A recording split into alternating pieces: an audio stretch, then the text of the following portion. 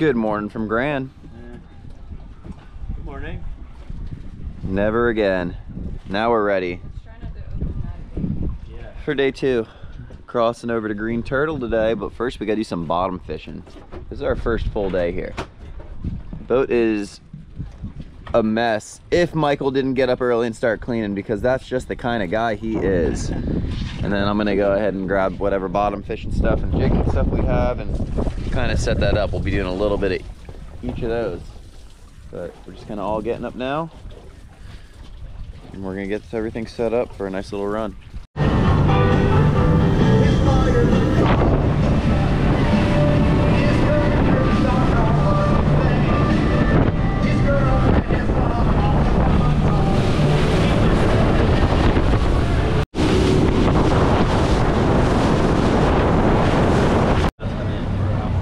It is dive day. Everyone is gearing up.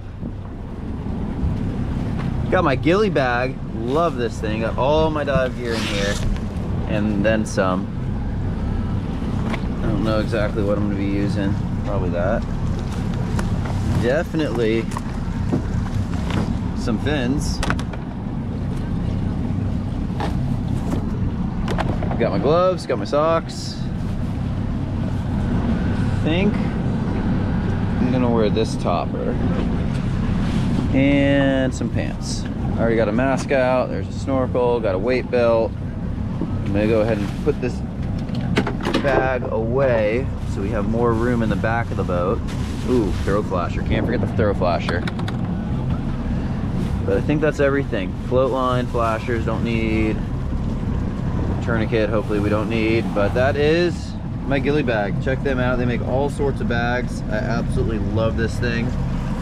We have some pretty green water, I'm not gonna lie to you, but hopefully it cleans up with the tide. Connie, how excited are you? Scared. Scott, how excited are you? Connie's scared, I'm excited. There we go. That's because Connie's a girl. Like a girl. All right, we're gonna switch over to the mass cam, get finished dressing up, and hop in the water. It is the dive time. This is what I really come to the Bahamas for. I have not dove in months, and to be able to do it for the first time in a while in some pristine Bahama conditions was just awesome. Now the spear I'm using here, this is a pole spear, and this particular pole spear is the Headhunter Nomad. It's a big, heavy-duty pole spear, great for targeting big fish around rocks, big groupers and stuff like that. And the way they work is you put the rubber band that's at the end of the spear between your thumb and your pointer finger, and you pretty much launch it into fish. You stretch it back, and that's what I'm going to do right here. Now I saw a grouper go into this rock, and it's not a big grouper by any means, but we wanted a white fish to use in ceviche, so I got lined up on this Nassau grouper, took my time, got close with the pole spear, and let it fly.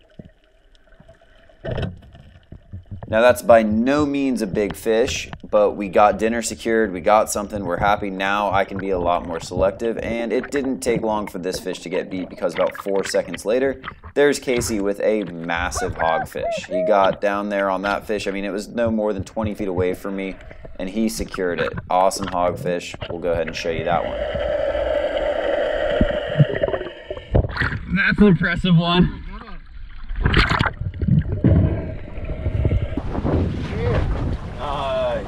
Good one. Casey got a stud. I saw that they camel.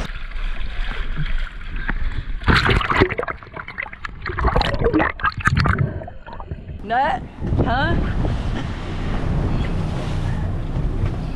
Well, Casey started us off with our first good fish of the day. Solid one. I wanted to make sure we got some dinner, so I took a shot on a Nassau.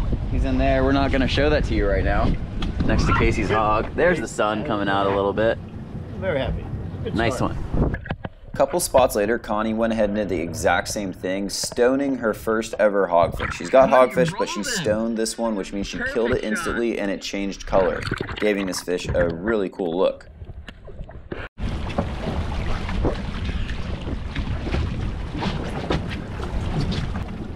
He fucking rolled underwater. Yeah? Yeah, it was really cool. Good shot, Tom. I did it, guys! Yeah. I got my stud.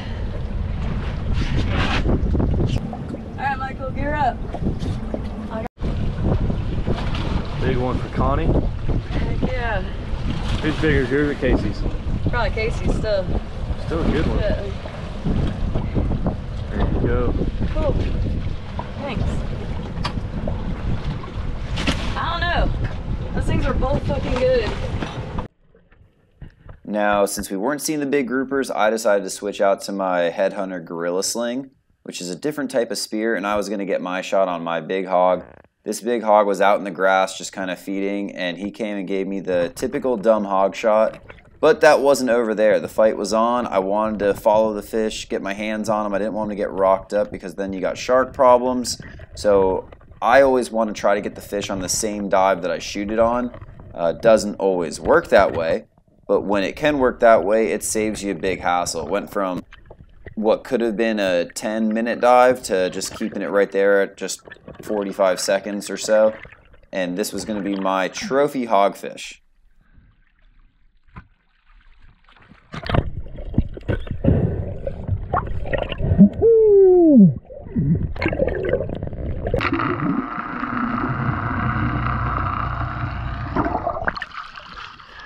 There we go. Got my huggy. What'd you get, JoJo? Oh, look at the mouth on that guy. Huggies!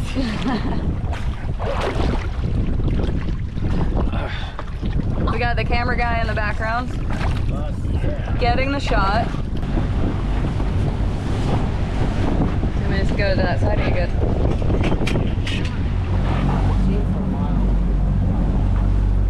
That's the one I was looking for. Nice hog on the Gorilla Sling. That's a stud. Everyone's getting studs. I just had the worst luck and couldn't find one. Connie, you're aiming low. I finally found one. It's going in here. We're gonna clean them up later. Go, Scott. Go ahead.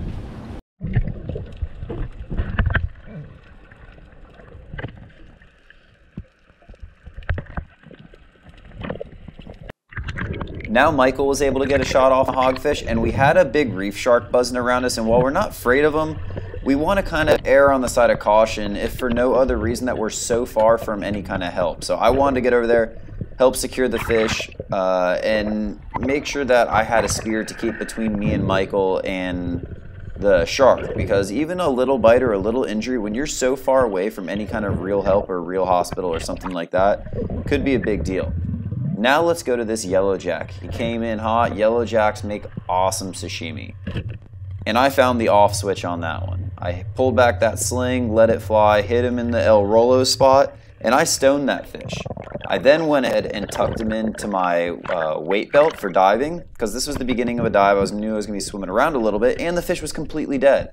So I tucked him into my weight belt, continued diving for about 15 minutes, and then this happened. Joey, why are the sharks following you? I don't know. Scott told me to get out of the water. I swear I stoned him. He just came back alive. What is it? A yellowjack. As I pulled myself up into the boat, the fish kicked, swam from my waist all the way up to my shoulder, and was alive apparently. Oh! He's not dead anymore. God, this guy.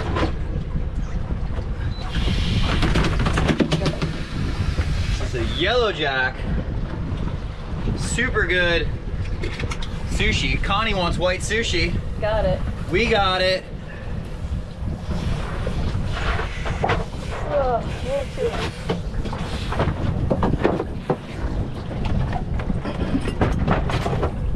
Where now? Connie, what did you do for the first time today? I stoned too. I didn't never see the noticed. second one. Well, I didn't get any on video of Connie's, but she stoned them. It's not on video, didn't have And what's that? Is that your other one? that one, I think. The big one's yours, the one in the middle is yours. Tastes mine. Jumbos! There's 5 of us. There? That is the hogfish pile for the day. Yeah. We're having hog. Look how pretty. I'm gonna picture doing double hogs. There we go. Look at those guys. Yeah, I already got Michael. Give you one more look at the fish, then we're cruising into Spanish. Show you around there a little bit. Giant hogs. Those are abaco hogs there. And then we're doing sushimi with the jack. I am stoked to see how that jack clip turned out. I want to drive the boat. Spanish!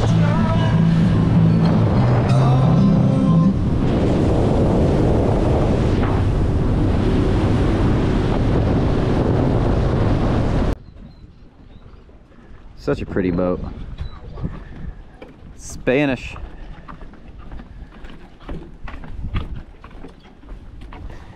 This is where Mason likes to go swimming. They got some big boats that come in here.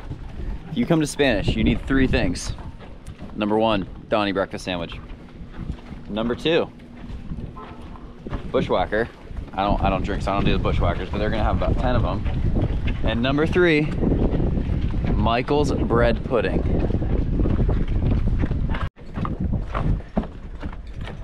Giants. Giants. Big old lemon shark cruising in. Look at the size of that lemon. That's a full-grown lemon. Dang.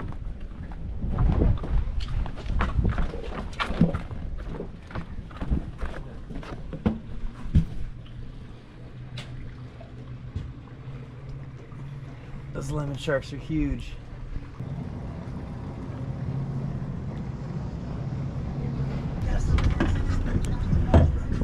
That hit the spot. Food and bushwhackers for them. I got a milkshake and it was fantabulous from Spanish. Does everybody have a good time? This time. The people here are so nice. I love them, so I love it here. Us or them? I love the people here, not you. We miss Cindy, but there's always next time. Bread pudding. Right, Michael misses his bread pudding. Now we're going to the green turtle. Harry! Because my hand's frozen. You know, when you stone your first double-digit hogfish, you gotta lick that thing hanging out of it. Yeah, you gotta lick the prolapse. Look at that. That is insane. It's a good box. So we made it back to green turtle. You guys remember the rest of these guys from yesterday? Maybe you've seen them in videos before. We're gonna go over to the Dollar Bar, Green Turtle Club. That is a nice cooler of hogs. Will you put on the salt? Dollar Bar, Green Turtle. Casey. Keep going. You got it. Okay. She even has her own pink stapler. I remember when I used to one of them was a male cheerleader. Nail it, Connie, nail it!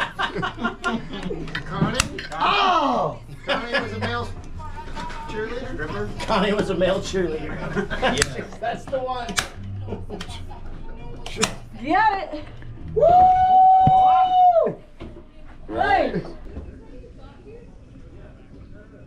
That is a nice pile of hogfish.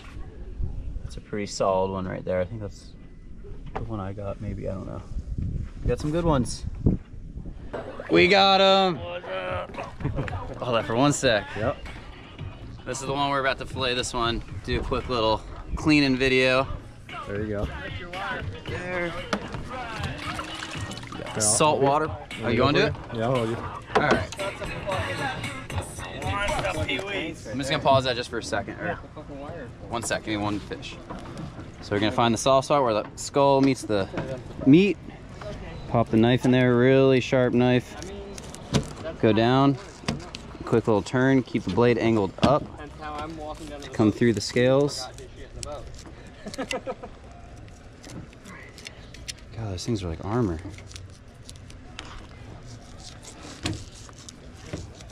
And that's just kind of our outline, not going deep, just a little cut.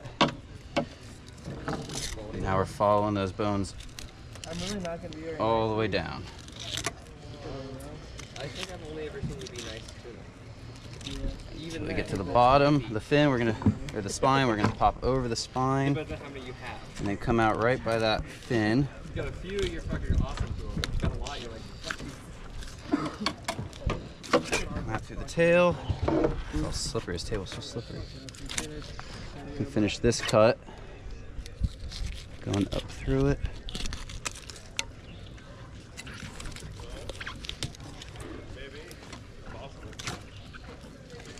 I'm gonna use the bigger knife. and I can cut right through the bones. It'll fit through the whole fillet. That's a nice hog.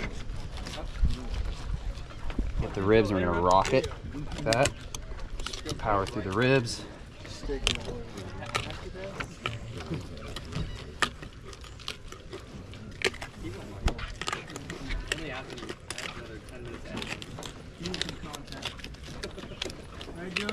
That's right.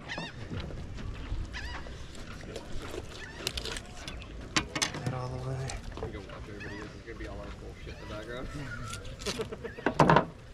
Just a little bit here, right there, but super good meat. We'll be cooking that up. I think we're doing some tonight, so we'll see you in the kitchen. Oh, our rice is fine. Don't worry about it. Yeah. Don't look at that rice. We did our best. We are here with the chef, Con Marie. What did you prepare for us this lovely evening? Whatever was available to grab. I mean, we got a little bit of hogfish. How'd you do the hogfish? Oh, your signature. Connie's signature Blackened dish. tacos. He's here. Black and tacos. We got hogfish. We got rice. We got Asian noodles things, salsa, Yes. in the competition. Right there. Those two guys. Perfect. No, get the Those two guys. hogfish. All right, it's dinner time. What you got, Mason? That was nice. Thank you. And we're even housing the competition's bait in our freezer, right next to the bleach. I was gonna say. It's with all the bleach. I know where that's. I don't want to see it. It's okay. So we're having a good time over here, and now we're gonna enjoy dinner and do something different tomorrow. Oh.